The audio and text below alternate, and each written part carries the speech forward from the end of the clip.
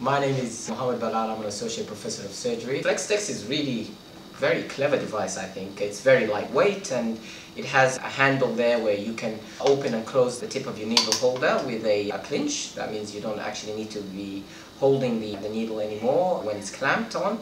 It has almost like a joystick to allow you to turn your tip of your needle holder up and down and also rotate pretty much one-to-one to your wrist movement. And then obviously when you're driving your needle, then the whole profile of the device rotates to allow you to drive the needle pretty much in 90 degrees to the angle of how you're holding your needle.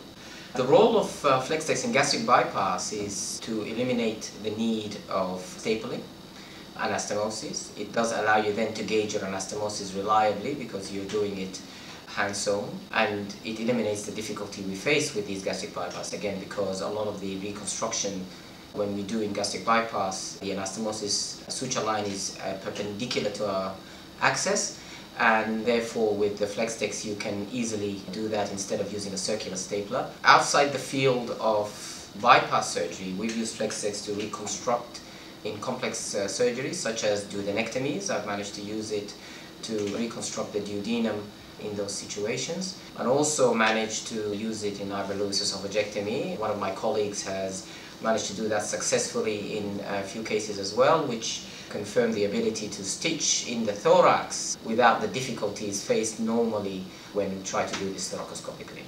I've used it in abdominal wall reconstruction, incisional hernias, and difficult hernias such as lumbar and Spigelian hernias.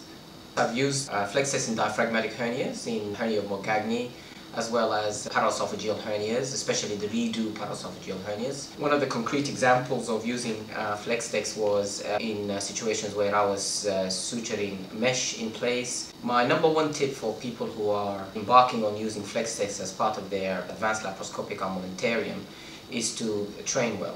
One of the important limitations of the device comes from the setup. You need to make sure you set your ports correctly. It's very important when you position your ports, you position them accurately and spaced enough from the abdominal wall and from the ports, because of the profile of the device while it's rotating. You do not want to have this clashing happening between your ports, camera, and as well as the abdominal wall. So these are things that I've learned that are quite essential to make the use of the device much more seamless and straightforward. The device works in both 2D and 3D. There is no doubt in my mind with 3D, it almost gives you the feel of open surgery.